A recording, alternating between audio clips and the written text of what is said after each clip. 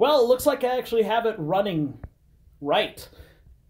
And it seemed it was the latest update to Windows 10 which was causing the issue. But it looks like it's fixed. I definitely missed that red eye, and I definitely missed the one as of the date of this recording.